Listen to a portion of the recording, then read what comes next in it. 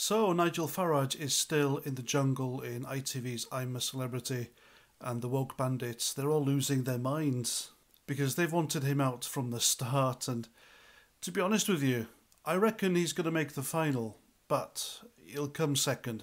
ITV, they can't have Nigel Farage winning I'm a Celebrity.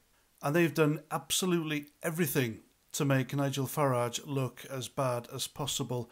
They've cut off his airtime. They've put people in there to specifically try and goad him into losing his temper and saying something stupid, but it hasn't worked.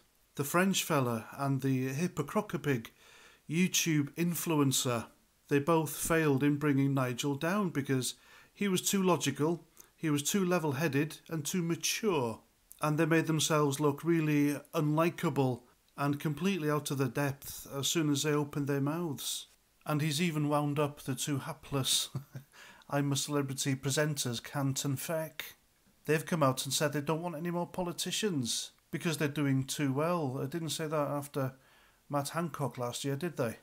But regardless, I reckon Nigel Farage has already won the hearts and minds of people anyway, so he doesn't really need to win this. Because ITV wouldn't go through all that effort to make him look bad. Even the allegedly racist clip they have of him on that greetings app, it's a big nothing burger.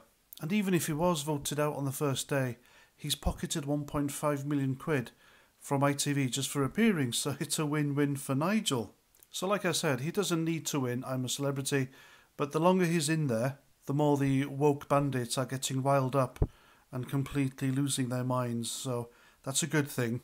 And when he comes out of the jungle and returns to the UK, it could very well set him up for a return to frontline politics. And I predict he'll either do one of four things. First, he'll continue at the Not the Home for Free Speech, GB News. And second, he could take over the Reform Party from Richard Tice. Thirdly, he could start his own party yet again. It's not beyond him. He's done it before. Or fourth, he could very well join the Conservative Party, who are desperate for someone like Nigel Farage to take over from an elected toilet who was installed there into Downing Street by the banks, Rishi Sunak. It's the only way the Tories are going to win the next general election if they have Nigel Farage at the helm. So there we go, that's what I think, that's my predictions. Please let me know what you think in the comments, and as ever, remember to subscribe to my channel and share my stuff everywhere. I'd be extremely grateful. And that's that. So until the next time, have a great weekend, and Roger Trout.